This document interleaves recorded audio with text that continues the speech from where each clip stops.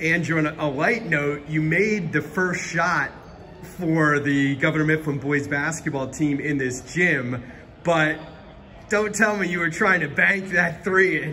What happened on that? I mean, I was feeling hot in the warm-ups. I was making a lot of my shots, so right when I called it, I knew that was going up.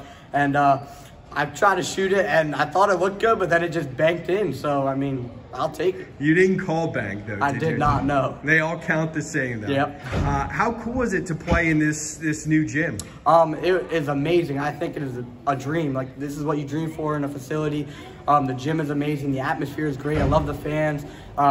Good to know that the school got our back, so we're going to get there, put all of it out there for them. How excited were your teammates to get a chance to come out and run on this floor in a real game?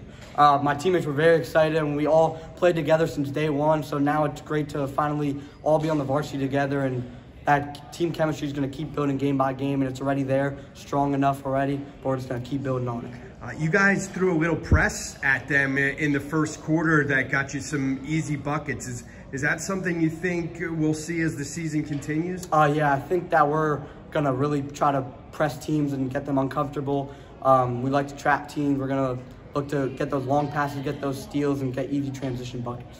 You guys had over 40 points in the first half. Is this going to be a high-scoring squad? That's what we're looking for here. We're going to look to, again, trap teams, get them to force easy turnovers and get easy layups, and then offensively just get the best shots that we can and keep it up. When you look at Berks County as a whole, and obviously Division I is no cupcake. How tough is it around here once league play starts? It's going to be very tough. You got Berks Catholic, Exeter, all of them, all the bigger schools, but we're also a big school ourselves. So, but we got our guys.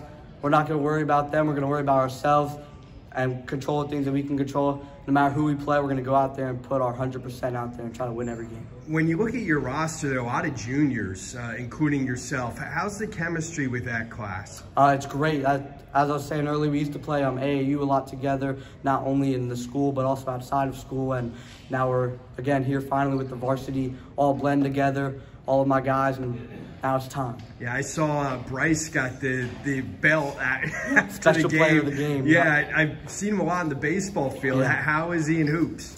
He's very good. He's very energetic. I love his energy. He always is going to put 100% out there. He's never going to try to half do it. He's always going to go 100%. And I love Bryce. Who are your favorite point guards to watch in the NBA? I really like Kyrie Irving. He has a deep bag, and I really try to learn off him. And also Steph Curry. Are you a 76ers fan? I am, yes. Yeah, how far do you think they'll go this year? Hopefully the NBA championship, but I don't know. They got a tough Eastern Conference now, especially with the Bucks too. Yeah. If you could go to any college in the country, where would you go? I think I would go to Duke, just because of the basketball history they have, and also the players out of there now, and their upcoming recruiting class. And academics is pretty good too.